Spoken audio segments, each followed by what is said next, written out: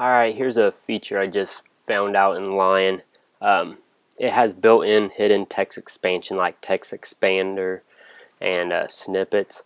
But if you look over here on my top bar, you can see that TextExpander is disabled because of the login window. I've been having a lot of problems with it. And I was snooping around Lion preferences and I found this. So, Mike, we can see how that expanded out to my email address. And with TextExpander off, it didn't do that, so it came from somewhere, and that is in Lion. So if you go to System Preferences and we go to Keyboard, then under Keyboard, not Keyboard Shortcuts, hit Input Sources and then go to Text.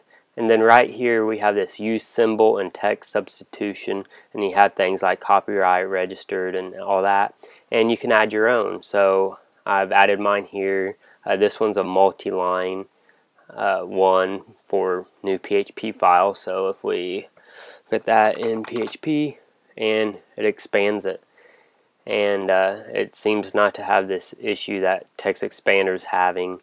But you can't do all the powerful stuff like dates and all that stuff with this. It's just plain text expansion. So we'll see if it works out, but whether you want to spend 34 bucks on TextExpander or not, if you just want simple text expansion, then try this if you have Lion.